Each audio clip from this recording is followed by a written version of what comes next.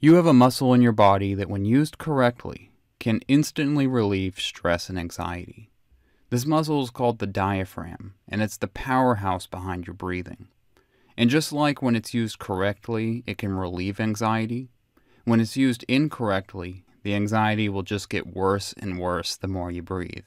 So in this video, I'll tell you 2 tips to doing diaphragmatic breathing correctly, which can instantly make you feel more calm and relaxed. By the way, my name's Luke, and this is my channel Headfulness. I help people to relieve anxiety using breathing exercises and mindfulness. So if you're trying to overcome anxiety, or if you're just trying to become more mindful, click the subscribe button to get all of my anxiety relief and mindfulness tips.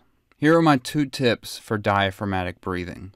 The first tip is what to do on the inhale, and the second tip is what to do on the exhale. And if you use both of these tips together, you'll feel some massive relief from stress and anxiety. Tip number 1 is, on the inhale, don't let the shoulders rise, let the belly expand instead. As you inhale, keep the shoulders totally relaxed. When you feel that tension that makes your shoulders want to rise, send that tension downward so that the belly and rib cage expand. Let's give it a try. Inhale through your nose, and don't let the shoulders rise. Let the belly expand instead. Okay, now that you've got a feel for that, let's move on to tip number 2, what to do on the exhale. So on the exhale, let go of any control of the breathing.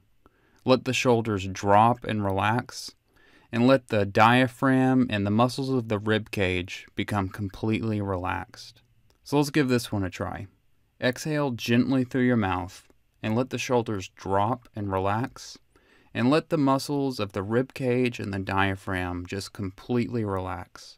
Let go of any control of the muscles associated with your breathing. And then try to use both of these tips together.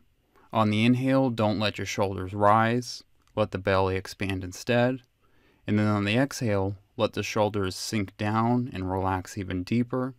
And let the muscles of the diaphragm and the rib cage just relax and let go. Now, these tips are a great start, but if you want to go to that next level, I have a free ebook you can download called Breathing Secrets. It'll teach you the 6 secrets to conquer anxiety using your breathing.